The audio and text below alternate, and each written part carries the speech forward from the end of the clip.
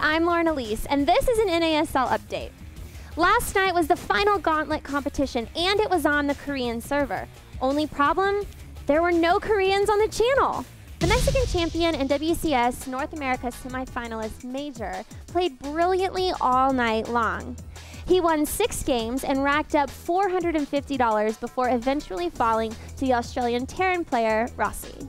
Rossi managed to end Major's run with a solid build order win, but his run was short-lived when Empire's Vines quickly knocked him off the hill. The final official match of the evening was between Vines and Alive.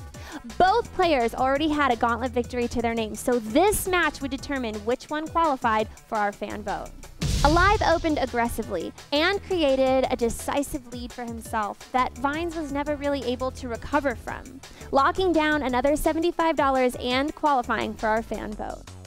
The real story of the evening was the boss, Andre Greetorp Hangshua. Greetorp challenged Alive to a single match on Daybreak, and he chose to use his off-race, Zerg, in the showdown.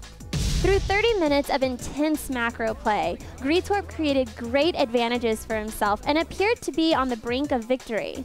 But at the end of the day, Alive's brilliant multitasking and decision-making held true, and Greetorp was forced to tap out. Andre played a truly great game, and if you haven't seen it already, go find the VOD on Twitch.